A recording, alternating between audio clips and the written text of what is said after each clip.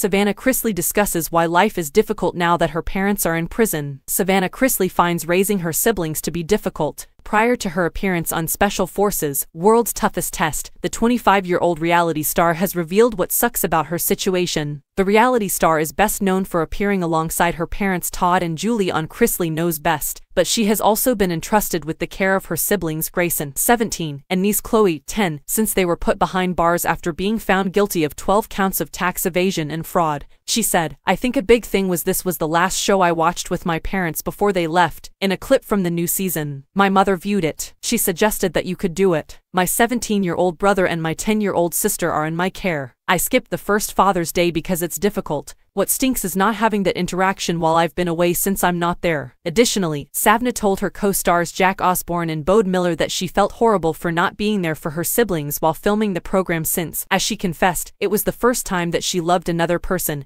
and another person more than she loved herself. "With all due respect, you have no idea what it's like to have both of your parents in federal prison, and to have to take custody of a 10-year-old and a 17-year-old, that's the thing," she remarked. For not appearing, "I believe that for the first time ever in my life, I truly love myself less than I love two other people." Savannah previously admitted that she experienced a full-on breakdown as she got used to her new existence, and found it difficult to comprehend how her mother had managed to take care of her for so long. She revealed on her Unlocked podcast that she suffered a complete collapse. "Chloe needed appropriate clothing to see my parents and shop for hair supplies, so I set out to find her some. I just collapsed on the ground and started sobbing. My mom is not me. How will I accomplish this? I don't believe I am qualified or competent enough to carry on the work that mom has done for her entire life."